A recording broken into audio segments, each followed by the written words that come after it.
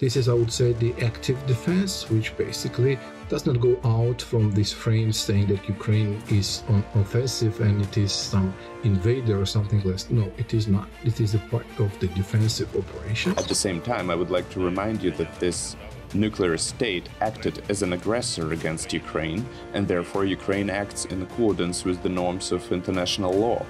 Since they never thought that the war could move to their territory, the fighting in the Kursk and Belgorod regions shows Putin's weakness and in fact undermines his authority in Russian society. Hello and welcome to Ukraine in Flames, a special project by Ukraine Media Center and NGO Euro-Atlantic Chorus, and I'm your host, Myroslava Yaremki. The operation by the armed forces of Ukraine in the Kursk region is the most effective offensive of the entire war.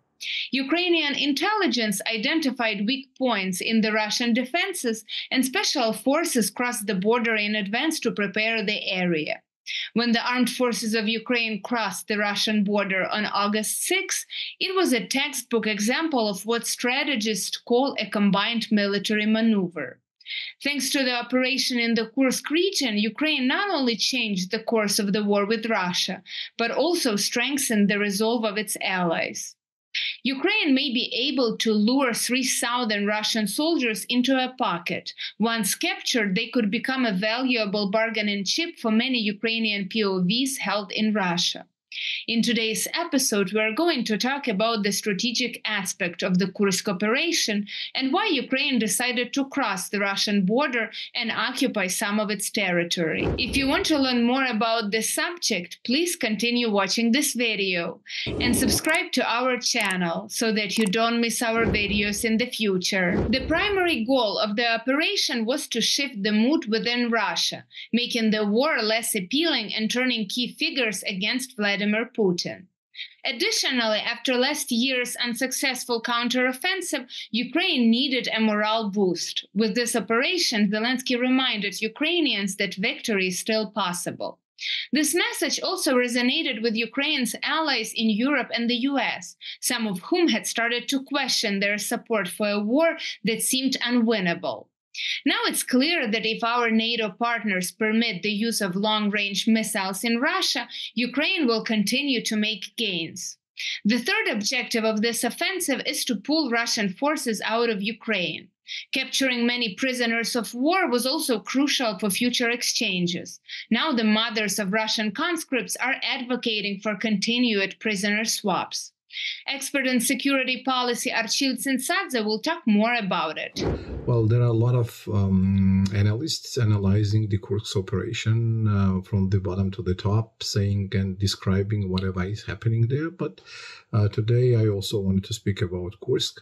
I wanted also to give you my opinion about that. Of course, we could discuss how it was conducted and what the outcomes will be with this from this operation, and what would this operation shows. But basically, I'm not going into that details. I wanted to stress out only 3 points. The first of all, that saying that it was brilliant operation. I believe it was brilliant because it was an answer to the Russian strategy of the meat grinder, and the strategy was well exploited and well used by Russians on the front lines, and they were just going forward and forward, just destroying everything, and one could simply try to find something else to seize the initiative, which is basically what happened. And what I would say that this asymmetric answer is the really good try to seize the initiative. Also, we are saying again, whatever the outcome would be from that operation, and we could just discuss the several outcomes what may happen in or after during or after this operation. But the main point is clear that what we see here, that in the era of total info flow and total monitoring of information. Some covered operations and the huge size, the big size covered operations are still possible. So one could conduct in this satellite era, and one could conduct really covered operations and then give the really asymmetrical, I also mentioned already, asymmetric surprise actions to the enemy. Second thing I would also say here that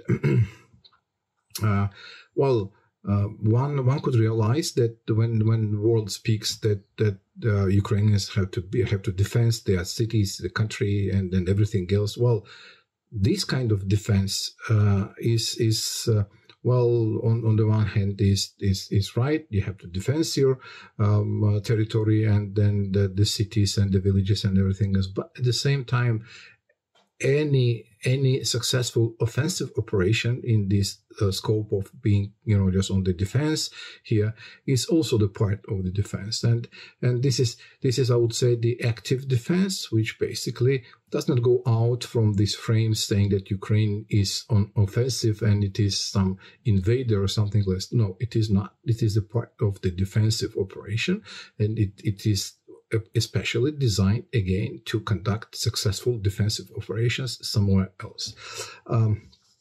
I also wanted to stress that it is really important, because we already saw several times that any future planned operations somehow were revealed and somehow were discussed before they happened. So informational silence was also a part of this operation. It's a good part, and I'm surprised. I'm really pleased that Ukrainian side did not do any announcements as it was before the offensive in the last year, and all this press and the Telegram and all these mill bloggers, they were shouting from every device saying that Ukrainian will be on offensive, and then the offensive was failure. Now this time we see that Ukrainians also learned to be in the I would say informational silence, which basically helped to conduct successful operation, and it still continues, which is also is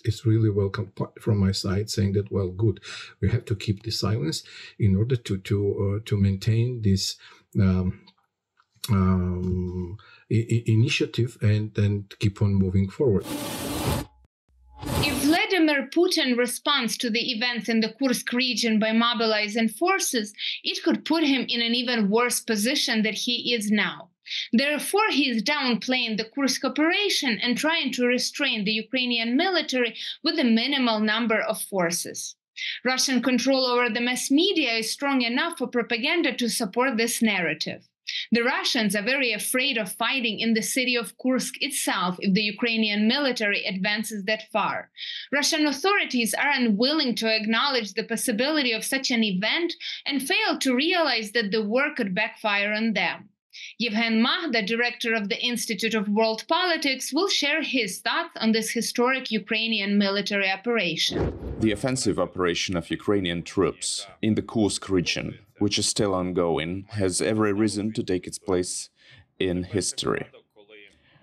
This is the first time when the troops of another state entered the territory of a nuclear state, the largest in the world. At the same time, I would like to remind you that this nuclear state acted as an aggressor against Ukraine, and therefore Ukraine acts in accordance with the norms of international law. Russia will not declare war on Ukraine, because if it does, it will put Ukraine on a par with itself, and this is absolutely disadvantageous for the Kremlin. The Kremlin handed over the fight against the Ukrainian offensive to the special services. Botnikov and Dumin are persons who enjoy Putin's special trust, and I think this will continue. However, Russia received a very powerful blow, and a large number of Russian prisoners of war can become a factor in destabilizing the situation in the country. Therefore, their ombudsman, Moskalkova, initiated negotiations on the exchange of prisoners, and Ukraine, I hope, will try to exchange all for all. Today, with its offensive, Ukraine has postponed possible negotiations with Russia indefinitely. It has demonstrated to the West, China and India, as well as to the global South as a whole, that Russia is not as strong and powerful as it appears at first glance. That is why Ukraine is making history, and we should be proud of it. As noted by scholar of the law of war Yoram Dinstein, military operations in a self-defense war can legitimately occur anywhere in the war zone, without the need for artificial geographical limitations convenient for the aggressor. It would be absurd to claim that a victim of aggression cannot conduct hostilities on the aggressor's territory, especially when this territory is used to launch attacks. The Kursk operation should not be seen as a separate conflict, but as part of the broader conflict caused by Russian aggression against Ukraine. Under international law, the right to self-defense legalizes all actions aimed at repelling aggression. More on that, please welcome journalist and writer Yuri Lukanov. We have a long history, and in certain years of this history, the territories of Kursk and Belgorod regions of present-day Russia were parts of Ukraine.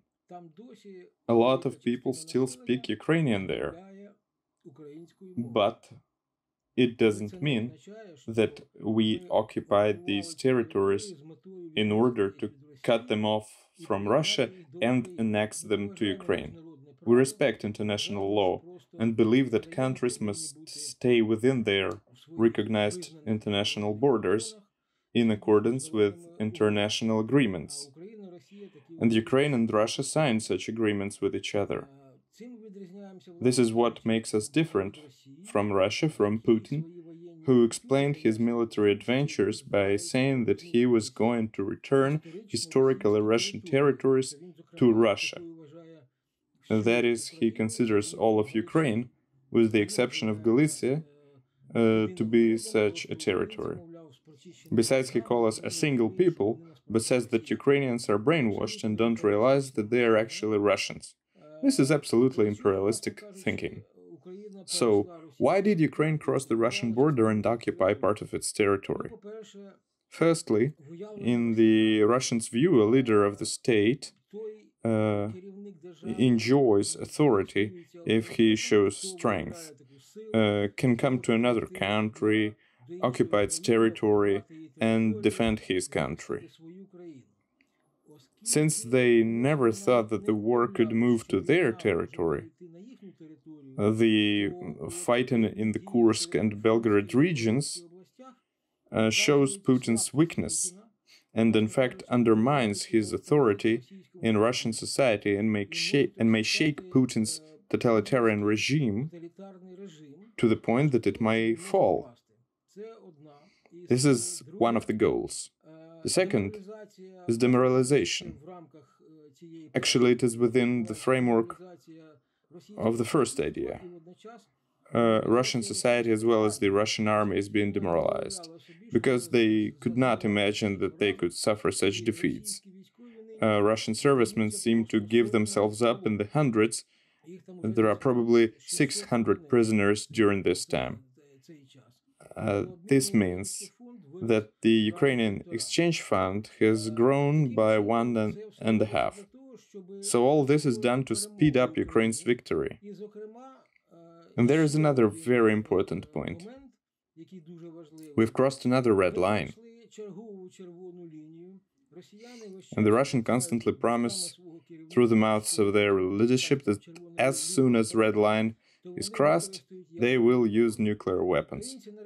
The Ukrainians have finally crossed the thickest red line, occupying part of Russia's territory. And what? Nothing. No nuclear weapons were used.